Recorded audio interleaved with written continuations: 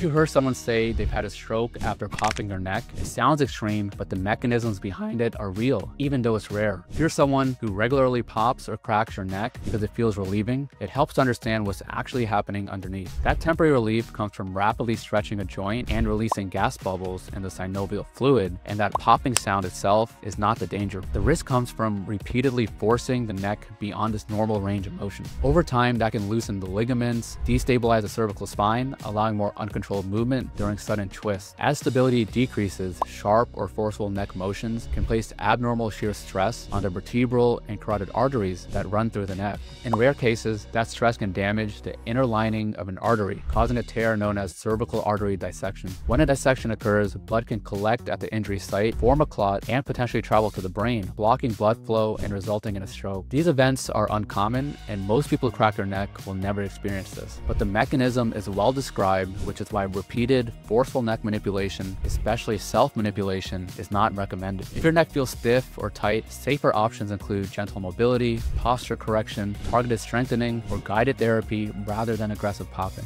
Have you ever thought about what's actually happening inside your neck when you crack it? Let me know your thoughts in the comments, and follow the Health IQ.